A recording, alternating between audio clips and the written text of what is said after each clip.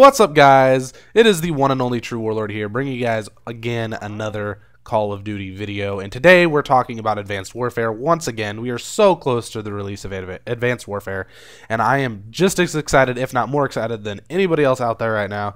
And I have it pre-ordered from GameStop, and I am ready to go pick it up. But today we're talking about what you guys are doing to prepare for Advanced Warfare. Before we jump straight into this commentary, I want to talk about the gameplay in the background.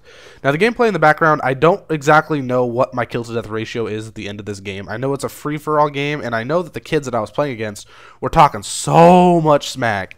And I just kind of came back, kicked them in the asshole, and moved on with my life. So that is exactly why I decided to put this gameplay up here, and hopefully you guys can get some interesting usage out of this, and hopefully it pleasures your eyeballs.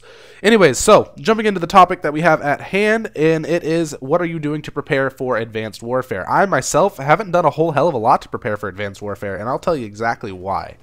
Advanced Warfare has all kinds of jumps and dashes and side movements and exo stuff, so I don't really know where to begin. The closest I've come to preparing for Advanced Warfare, considering we haven't had another multiplayer game made by Sledgehammer, I'm playing Black Ops 2 because it's the closest thing I can get to what Advanced Warfare is going to feel like, it seems like. So I also want to know what you guys are doing for your schedule. A lot of people, take days off, don't go to school, do their thing for November 3rd, or for the release of the newest Call of Duty, such as what I'm going to be doing this year, actually. I actually have taken off the 3rd, 4th, and, well, no, the 2nd, 3rd, and 4th of November from work, and I will not be at school the 3rd and 4th of November because those days are going to be strictly for Call of Duty, man. Let me tell you, I am so excited, guys. I'm pumped, man. I'm looking forward to the exosuits, the customization, the emblem editor, the leveling up, the 15 motherfucking prestiges. What's good? 15. I was really hoping they would do that, and it looks like we got what we wanted, and so far, it seems like Sledgehammer Games has really been listening to the community and really listening to what we want instead of what the average gamer wants. Now, the average gamer also is part of this community that Sledgehammer Games is listening to, don't get me wrong. But it's nice to see that there's a developing company out there that still listens to its fans. No offense, Treyarch, because you do still listen to us. But Infinity Ward, fuck you. I'm tired of your bullshit games. God damn it. Release some good games. You'll win my heart back, my love for Call of Duty. It will come back. It will return. You just got to make good games. That's all it takes. Take a note out of Sledgehammer and Treyarch's book. I haven't gotten my hands on the game, so I can't say a whole hell of a lot for Advanced Warfare yet, but it has to be better than Ghosts. What are my expectations?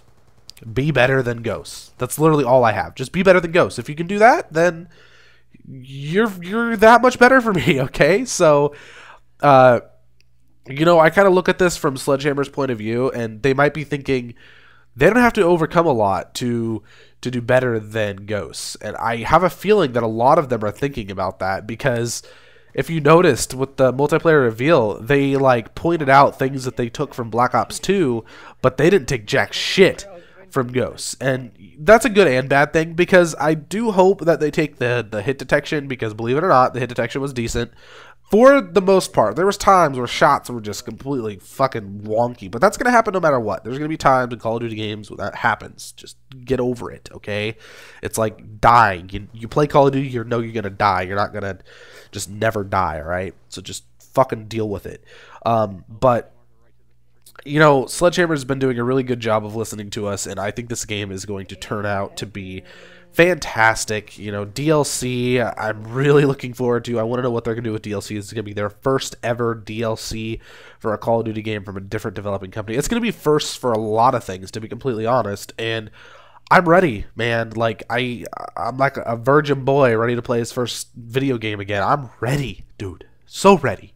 And it just does not get better than this. This time of the year, when the Call of Duty hype train is a rolling, and it's so strong. And the same thing happened with Ghosts, though. Everybody got so excited for Call of Duty Ghosts, and then it just turned around and took a giant pile of shit on their head, and everybody hated it. And, you know, people tried to sugarcoat it and be like, oh, it's not that bad. I mean, sure, I just got shot from like 2 feet away with a fucking sniper rifle while I was lagging across the map, and I had an SMG, and that shit happened a lot. But the game's okay for the first 3 months. That was all you heard. And now everybody's just like, Ghosts? What the fuck's that? Nobody played that game. I don't know what you're talking about. And I think it's sad that I can hop on Black Ops 2 and I can see that there's a higher population on Black Ops 2 Xbox 360 than there is Ghost 360. Now, there's more to that than it just being a bad game. There's also the next-gen versions of, or the now current-gen versions of the game. So that kind of divides the Call of Duty group in a little bit there and probably adds some more people to it. I kind of want to know what you guys are doing to prepare for Advanced Warfare. I got so much Mountain Dew codes saved up and so many Mountain Dew codes entered. I am ready to fucking rock this shit, okay? I'm going into this full blast, ready to get some double XP. I'm ready to go, man. Like, you can't stop me. The first day is double XP. The second... I wonder if they let you decide when you want to activate your double XP. That's what I want to know, because if they do, what I'm going to do is I'm just going to activate my double supply XP if you can do them separately, and I'm going to start that when the game comes out and use the first day of double XP that comes with the Day 0 edition. And then when the first day is over, then I'm going to implement that next 12 hours of double XP that I'll get off of the Mountain Dew and Dorito codes. That's what I want to do. But will you get to do that? I don't know. Will it just end up being like quadruple the XP? Who knows? Anyways, guys, I'm going to wrap this video up. That gameplay was fucking epic right there. Let me know what you guys are going to do. Twitter, Facebook links down in the description. Please like and subscribe if you guys are new. It helps me out a lot, helps me grow, and deuces. So what's the point in trying as hard as you can?